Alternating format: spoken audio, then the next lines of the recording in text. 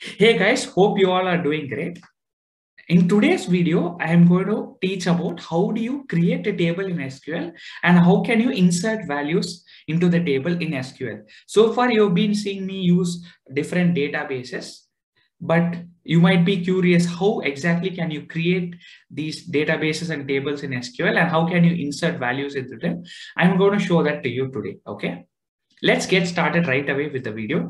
The first topic I'm going to address is how can you create a table? What is the syntax for that? Okay. So to create a table, it's a very straightforward syntax. So you type create table and say here my database name is cricket, as you all know, and I want to create a new table called as employees. Okay. Okay, just type that. Then I will open the brackets and I want to give the columns that need to be present in the table. Okay. So say I give a column ID. Okay. And ID should be a number. So I will assign it to the integer data type. Okay. And on top of that, I will also give it an auto increment. Okay.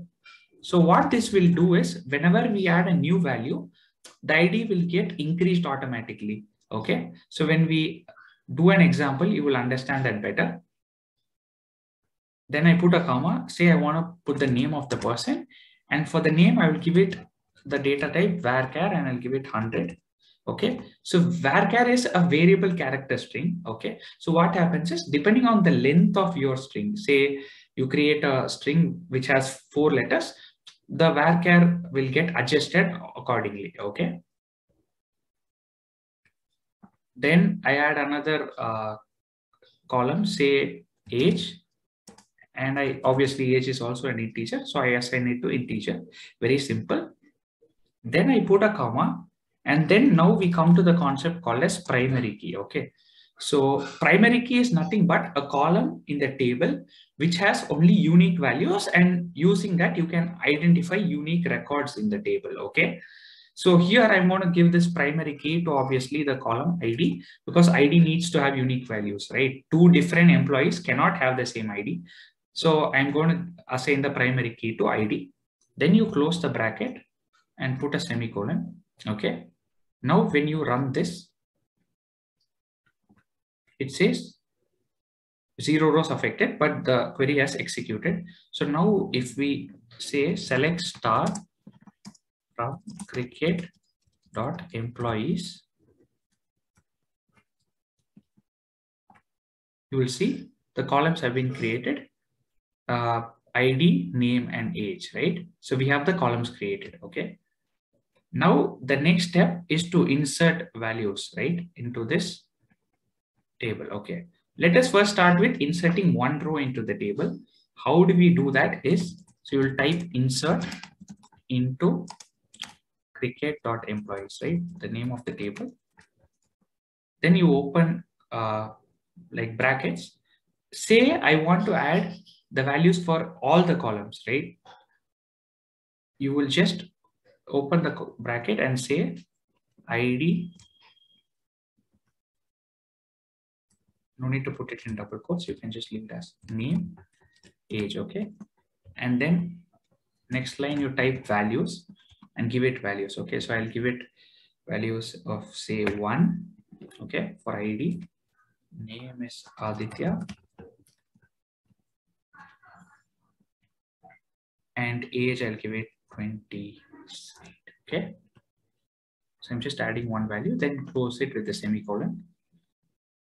Now when I run this, again, it says 1 row affected. So let us just do a select star from this table again to see what's happening.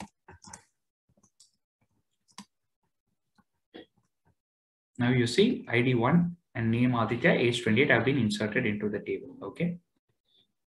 Next case, say I wanted to insert not one row but multiple rows. I could do the same. So I'll just copy this part. Okay. So multiple rows. So I will just say, instead of saying values 1 here, I'll make it 2. I will give it another name Anand. Okay. And age 29. And say I want to add one more record as well. So I just put a comma and basically just copy the same format here. And now I can give it a name. Okay. I'll give it 3. We'll give it a name Ajay. Age can be 26. Okay. Now when I run this, so I've added 2 more rows of data. This is one row and this is the other row. So when I run this, you will see it now. Okay. 2 rows affected, it says. So now when I say select star from cricket.employees, now we see 3 rows. So first I added Aditya, then I added 2 rows, right? The row with Anand and the row with Ajay. Now we have these values. Okay. So suppose you want to add values only to a specific column. Okay. Say I want to add the name of a person, but I don't want to add the age of the person. Okay. We can also do that in SQL. So I'll just copy the same statement again and I'll bring it down here. Okay. Say I just want to add the name. So I'll just remove the other columns here. And since it is just one value, I can just remove this. And for name, I'll just give it a new name. Asif. Okay. I'm just adding name for value for name. So now when I run this, okay, just one row affected. Let's see what has happened. Okay, just added the name Asif, no age, nothing.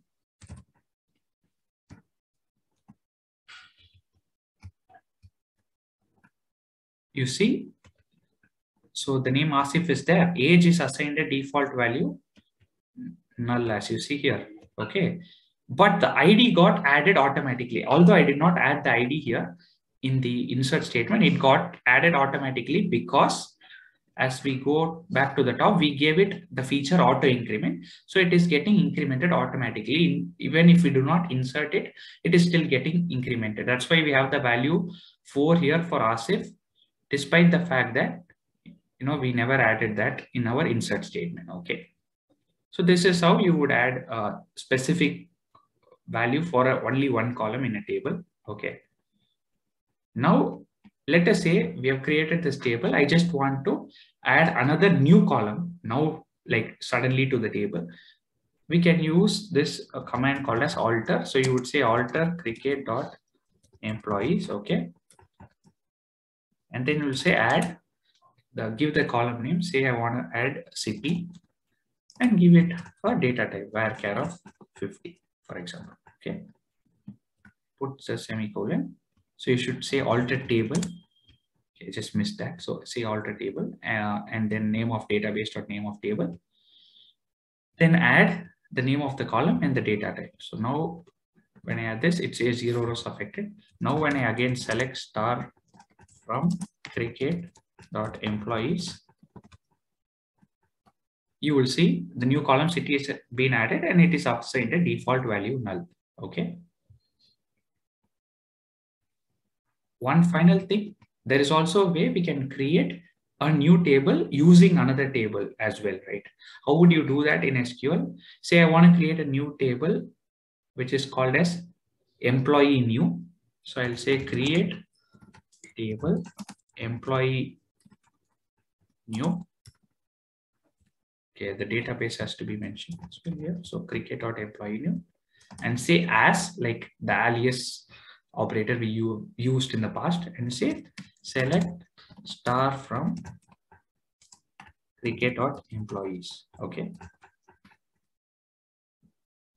Employees or employee? Let's check the name of employees. Okay, that was the table. So when I run this, it says 4 records affected. So now let us select star from the new table, which is employee new. Put a semicolon. Okay, I think the semicolon has to come here. Yeah, now let me put a semicolon and run it. Now you see the new table has also got the same data as the employees table. Why? Because I created that table by using like saying as select everything from the original table we had created a few minutes back, which is the employee table, which is why the new table also has the exact same number of rows, columns, and data. Okay. This is how you can create a new table from already existing table. Okay. If you like the video, do subscribe to the channel and stay tuned for further videos. Till then, take care and bye.